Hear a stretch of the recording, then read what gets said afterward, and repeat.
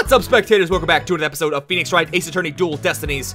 We are reunited with Edgeworth, and we are investigating the crime scene in the robot room. Yes. That strange black and yellow thing on the left side of the picture? Note that the same rock is absent from the crime scene photo. Not only that, but before the launch, a very valuable piece of moon rock was stolen. I hear there's lots of research into moon rocks and stardust from asteroids these days. They say the results could potentially have a huge impact on all of civilization. It's like we're in a new space race with every other country out there. So the person who stole it, think it was our spy? I'm sure of it. Dr. Cykes was probably killed because she was a roadblock in their plan. Unfortunately, the government thinks Prosecutor Blackwell is the culprit. You know what? I always thought Edgeworth and Phoenix were in cahoots because the very first cutscene of the show, when I first start the game, 5 minutes in, you hear Phoenix on the phone with somebody saying, "It's begun, something, something, something." And I don't know. We'll see.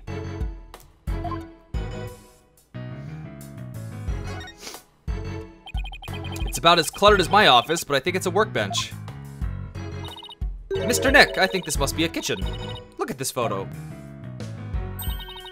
See the cute little food processor? What? What? That isn't a food processor, Pearls. That's the Hope capsule. It was scheduled to be loaded onto the Hope space probe that fateful day. The 3 people who came to collect the capsule discovered the body. The first on the scene, huh? A staff member and 2 police officers, was it? And they were here to collect the capsule. Which reminds me...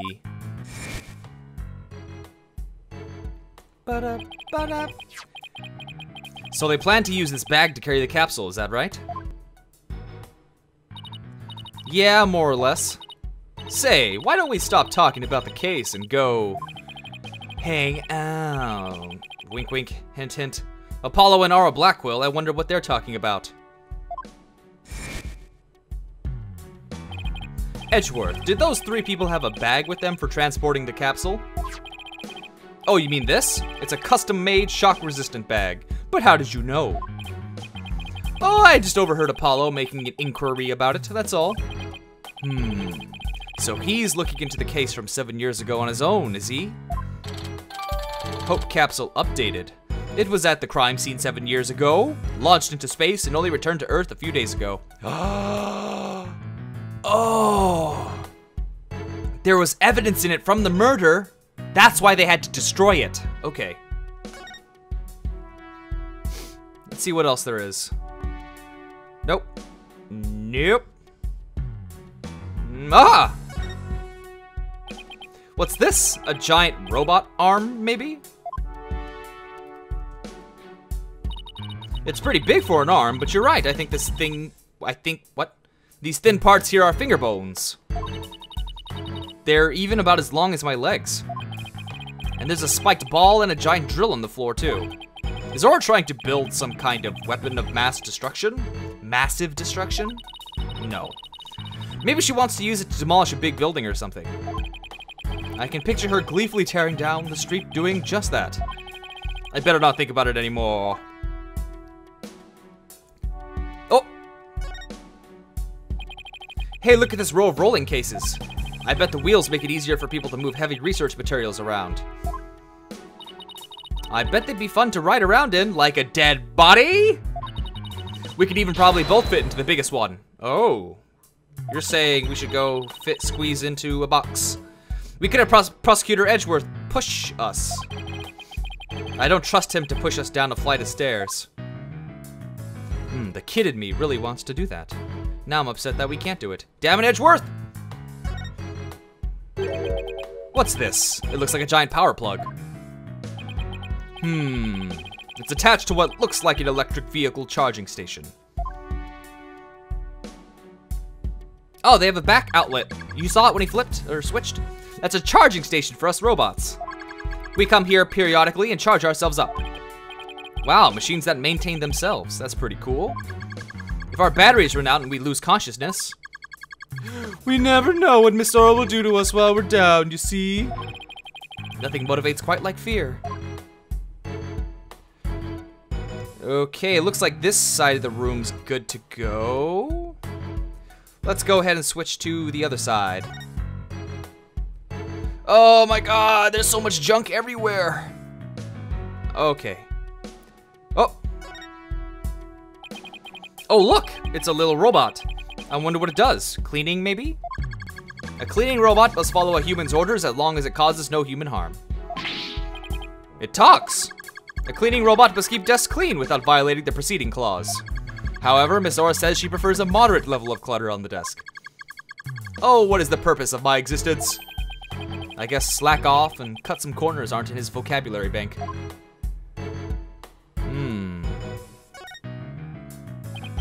Ora's desk is a mess, though that doesn't surprise me. Ooh, I just want to dive in and straighten it up. Do it. Do it! Just do it. Do it. Meatus. She just glanced over at her desk.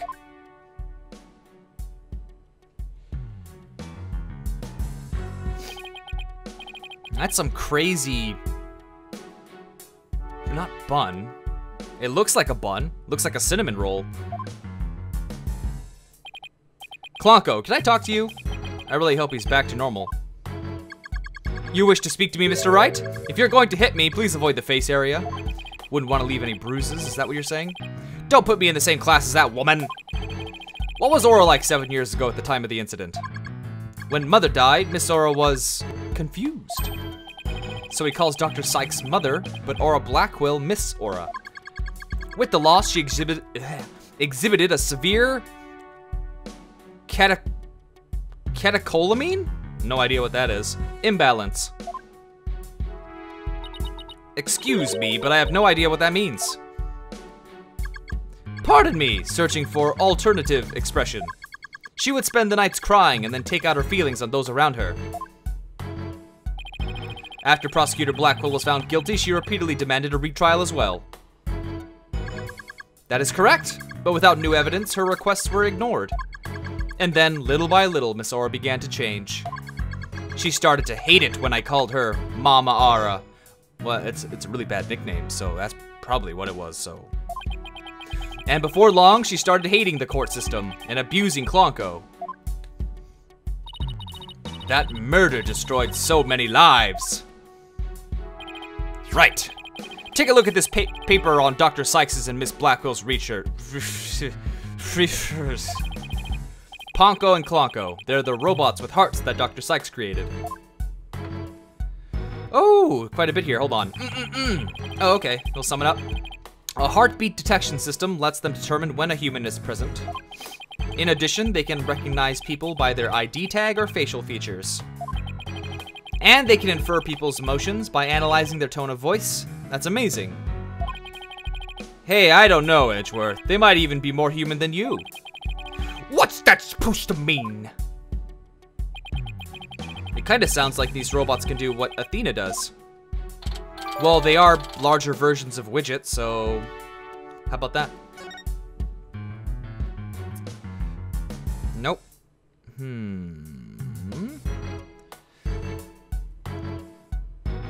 Well, it looks like everything around the desk is fine, so we can just go straight to this little chair. It looks like an operating table. It's in the photo, too. Yes, it was here then as well, with the victim's body lying on it. There's a button here. Oh, I know, I'll try pushing it. Oh, you're mad! Oopsie! And we all blow up and die. Well done. The end. I would, you know, it'd be so hilarious if that was the ending. I wouldn't even mind. I would go, oh, well, that's Ace Attorney for you. Knee slap. It's moving. It appears to be a robot assembly device. Disassemble anything in a flash. Push the dismantle button. That sounds pretty neat. Can I push it, Mr. Nick? Please don't, Pearls.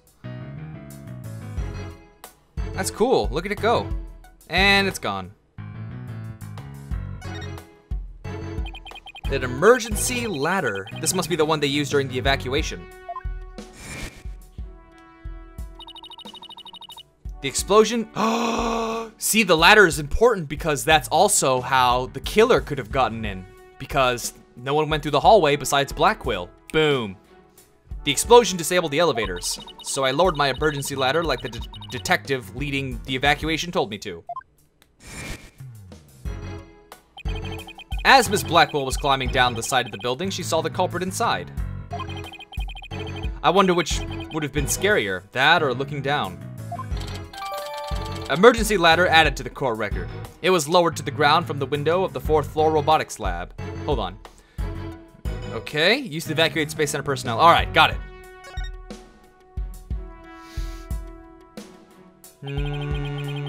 Well, I guess that's about it for this room. So what do you think, Wright? Any ideas? There are still a lot of gaps in the evidence, but I'll pull it off somehow. After all, you asked me to prove Black Quill's innocence, right, Edgeworth? What? He did? Ba-da, ba-da, ba-da. Yep, he called it a special request. Wait, what the hell did he say? I wasn't paying attention, I was singing. You understand. You asked me to prove Black Quill's innocence? Yes. He reached out to me while I was still disbarred. Edgeworth's request. So that was what sparked you to get your attorney's badge back. Wait, hold on. What? Hold on a minute. There's still a lot of gaps in the evidence, but I'll pull it off somehow. After all, you asked me to prove Blackwell's innocence. Okay, interesting. Well, really, you took your sweet time then. The Blackwell case. Right, I have a special request. I want you to clear one of my subordinates of suspicion. Yes, suspicion. Hey, I'm not even a lawyer anymore, remember? Haven't been one for a long time. That 8-year misunderstanding has been cleared up and you must be eager to return. I'm sure you're familiar with the other case that ushered in the dark age of the law. Very soon, a convict will stand as a prosecutor in court. I want you to keep an eye on him. Oh, just when I'm beginning to actually like the job I have now. But you don't really do much, so... Get off your bum! Right. I'm sorry I dragged you into this. Because of the espionage aspect, I wasn't free to give you all the details. Hey, no need to apologize. It's like I said on the phone the other day. I know that the type of criminals you're after now aren't small fries anymore. There it is! That's the one I was talking about! So I was right. It looks like your target finally... Oh, wait. I have to do it in his voice. No, I can't do it. I can't do it. Looks like your target finally decided to make a move. Yeah. It's for this very reason I returned. Do-do-do-do-do!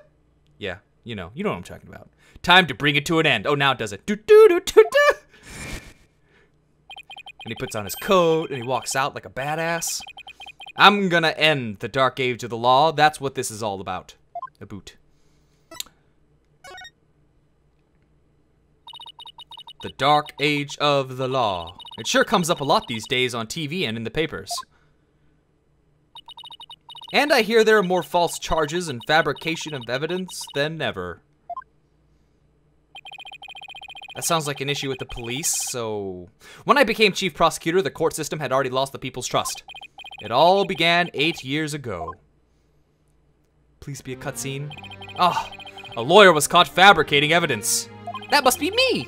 And a year after that, a prosecutor was found guilty of murder. Wait, do you mean... That's right. He's talking about my case and Prosecutor Blackwell's.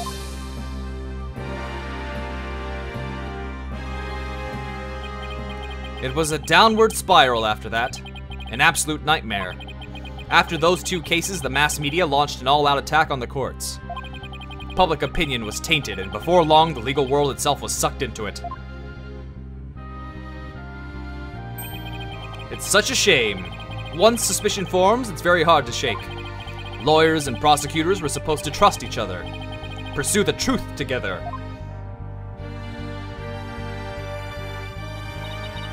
It's so sad when people begin to cast doubt. They start lying to themselves and each other. Yes, and do absolutely anything to win. We're in an age now where winning is valued far more than the truth. I'm sure it's caused our new chief prosecutor to lose many a night's rest. Who talks like that? Oh, did you lose sleep for a fortnight? Is it just me, or did his brow get even more furrowed than last time I saw him? The hostage taker's disdain for the courts is a perfect example of the times. It sure is. Do you have any idea who the hostage taker might be? Well, somebody who mistrusts the court system and who can manipulate robots. It can really only be Aura Blackwell. Who else but her would want a retrial of that case from 7 years ago so badly? Simon Blackwell's older sister and the owner of this room. I agree with your conclusion. Perhaps she intended to force Miss Cykes to confess. Actually, I think she had a much more horrific plan in mind for Athena. Turn her into a robot! Woo! The important thing is for you to solve UR1 and prove Blackwell's innocence. And then maybe she'll release the hostages. I'm counting on you, Wright, to set that prosecutor and those hostages free. And I'll be counting on you in court to help me too. Of course, I'll do everything I can to help uncover the truth. As this isn't an official trial, I'm more at liberty to be a little unorthodox.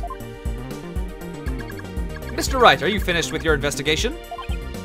Yeah, but I'd like you to tell the hostage taker something for me. I have to go to the detention center. I can't start the trial until I've talked to Athena. She's already given her consent. I'll accompany you to the detention center. So I'm still being watched. I'll see you in court, Edgeworth. High five!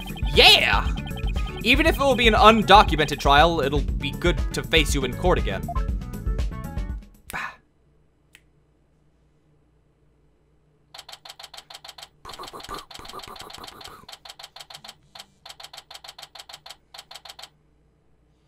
Boop.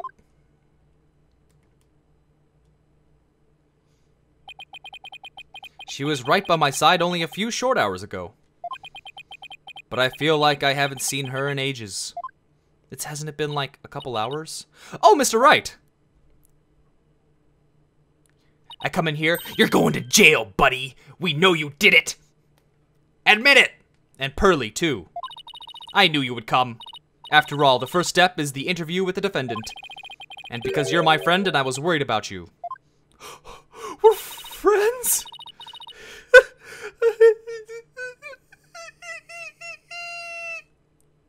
I've heard people cry like that, or laugh like that. Both at the same time. I'm not the only one who's worried either. Really? Who else? I saw Miss Woods today. She was so beside herself she came to find me. She told me you used to live in the Cosmos Space Center. No wonder you know so much about the place. Oh, so you know. I'm sorry I didn't tell you. You better be sorry. We could have avoided so much of this if you had been honest, but you weren't honest with me. But there are some other things I'd like to ask you. Sure, you can ask me anything. I promise I won't keep any more secrets from you.